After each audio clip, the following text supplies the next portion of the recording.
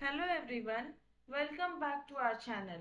Today we are discussing question and answers for Microsoft Power Platform Fundamentals PL-900. If you find this content helpful, please like, comment and subscribe. To find the complete list of question and answers, you can download it from the playlist link provided in the description. Do share please. Our question is, you create a Power Apps Canvas app.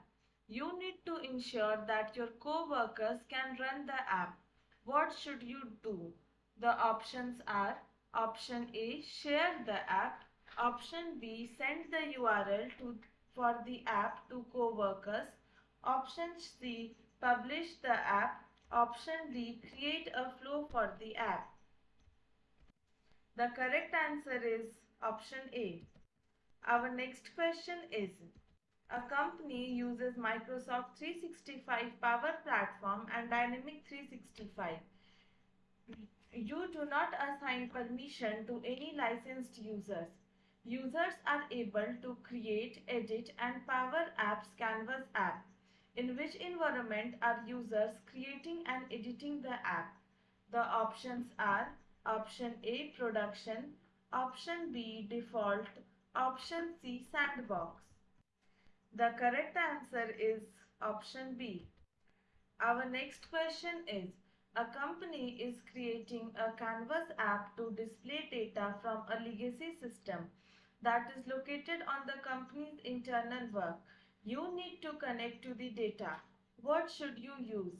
The options are option A, custom connector, option B, content pack, option C, data gateway, option D, Power Automate. The correct answer is option C. Our next question is, you are creating a Canvas app that uses one connector. Which two objects are provided by the connector? Each correct answer presents a complete solution. The options are option A, customizations, option B, data sources, option C, actions, option D, tables, option E, triggers. The correct answers are option C and D. If you find this content helpful, please like, comment and subscribe. Our next question is, a company uses Power Automate. Which three items can trigger flows? Each correct answer presents a complete solution. The options are option A, life cycle services, option B, Microsoft 365 Admin Center, option C, common data service, option D, Microsoft Outlook 365, option E, Microsoft Windows Desktop. The correct answers are option A, C and D. Our next question is, a company is using Power Automate to automate business processes. You need to run a flow when a user presses a button in an app. Which trigger type should you recommend?